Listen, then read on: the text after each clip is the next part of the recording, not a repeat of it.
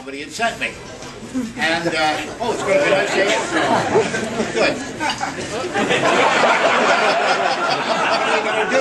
I do want some light on it. If we could possibly... Is anyone else noticing the lights, or am I having a stroke? I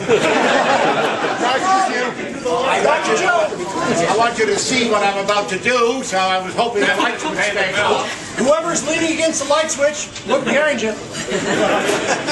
Okay. In the meantime, the story. Man walks into a talent agent's office and said, "Boy, am I going to..."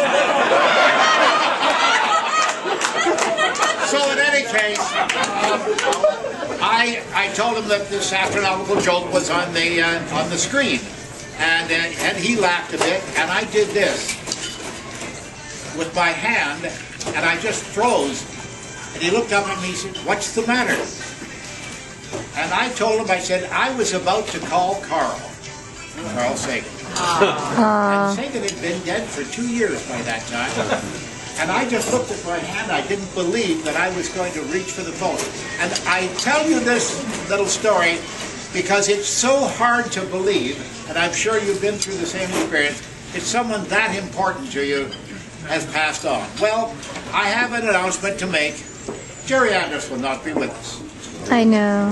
Jerry Andrus, who many of you got to meet, I know, and I know he impressed you, died back in August, and he passed very peacefully.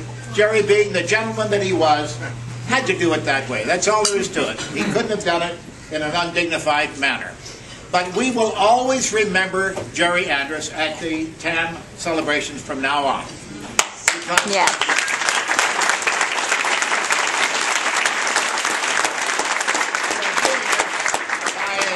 I think a rather unique and clever means. There's always going to be a table and a chair at every TAM with a picture of Jerry, and you'll see it. And if you want to go by, just touch the picture. That would please me enormously. Thank you very much. Yay.